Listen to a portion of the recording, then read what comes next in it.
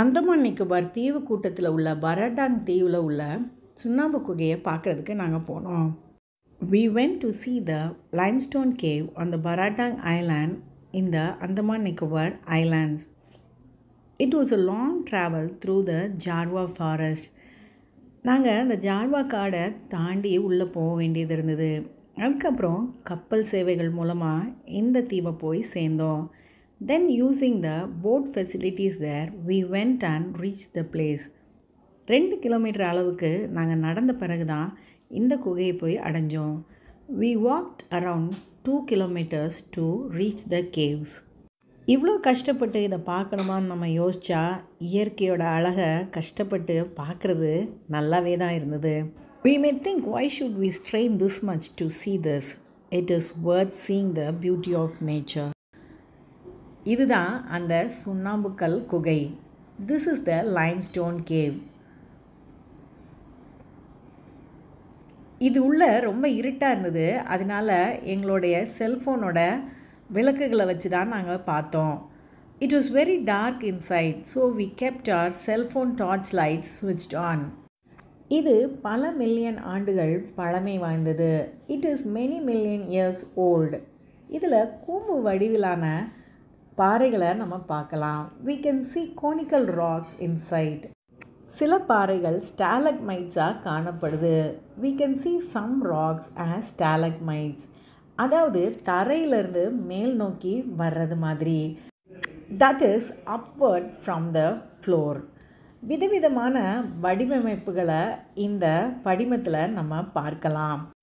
We can see variety of patterns of calcium deposit. இந்த உருவமெல்லாம் நிரந்தரமானதல்ல, அப்பப்போ மாறிக்கிட்டே இருக்கும். The formation is not permanent. It used to change often. அந்த குகைக்குள்ளே ஒரு கரட்டு பள்ளம் இருந்தது. அதாவது இயற்கையான ஒரு பள்ளம். அது வழியாக சூரிய வெளிச்சமும் காற்றும் அந்த இடத்துக்கு வருமா? There was a sinkhole that is naturally made. Air and sunlight used to enter through that hole. இந்த சுண்ணாம்புக்கல் சாதாரண நீரில் கரையாது, மழை நீரில் தான் கரையுமா? This limestone will not dissolve in ordinary water but in rain water. அதுக்கு காரணம் மழை நீர் காற்றுல உள்ள கார்பன் டை ஆக்சைடோடு கலந்து மிதமான ஒரு அமிலமாக மாறியிருக்கும். That is because the rain water would have absorbed a little carbon dioxide from the atmosphere and have become a mild carbonic acid. இயற்கையோட வினோதமான அழகை பார்த்த பிறகு திரும்பியும் அதே பாதை வழியாக தான் நாங்கள் திரும்ப வந்தோம். After seeing the wonder of nature, we returned through the same path. வழியில் எலும்பிச்சப்பழ சாறு கிடச்சிது. அதை உட்காந்து குடிச்சிட்டு வந்தோம். On the way, we got lemon juice. We sat down and had it and then started walking.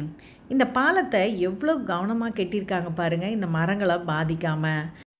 See how carefully they have built this bridge without damaging the trees. கஷ்டமாக இருந்தாலும் களைப்பாக இருந்தாலும் ரொம்ப பிரயோஜனமாக இருந்தது. Even though it was difficult and we were tired, it was really useful. மழை விட்டு விட்டு பெய்துட்டே இருந்தது. It was raining and there was sunshine. மறுபடியும் வாகனங்களெல்லாம் ஏற்றிக்கிட்டு அந்த கப்பலில் நாங்கள் வந்துட்டோம். Again we got into the boat that carried us along with the other vehicles and even a bus. உள்ளே போனால் அதே காட்டுப்பாதை வழியாக திரும்பி வெளியே வந்துட்டோம். We came through the same way that we went in.